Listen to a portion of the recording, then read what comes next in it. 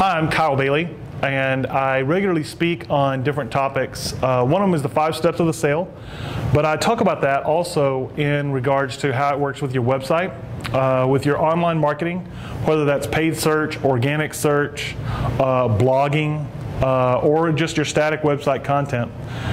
What is it that you want to see happen with your prospect or your customer? These are things I regularly talk about. One of the ones we're talking about today is the 5 steps of the sale. So we've been talking about the 5 steps of the sale, and now we'll talk about how that relates to your website content. And again, just to cover the 5 steps, it's greeting, rapport building, and investigation. Those are 2 in 1 step. Presentation, demonstration, and close.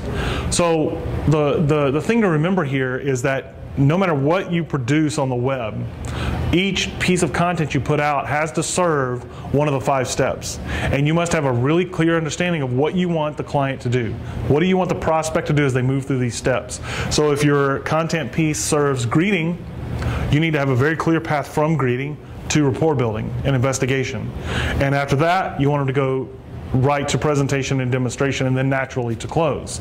Now, we had a question earlier that was about paid search, which is AdWords, some Facebook paid search, things like this. Do you use all 5 steps of the sale? And the really important thing to remember there is that you want to be taking them to a landing page.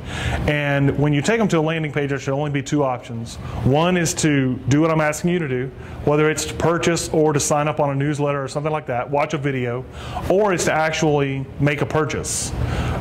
You can do what I ask you to do, or you can leave, because that's the only way you're really going to be able to measure whether or not that piece of content's working for you.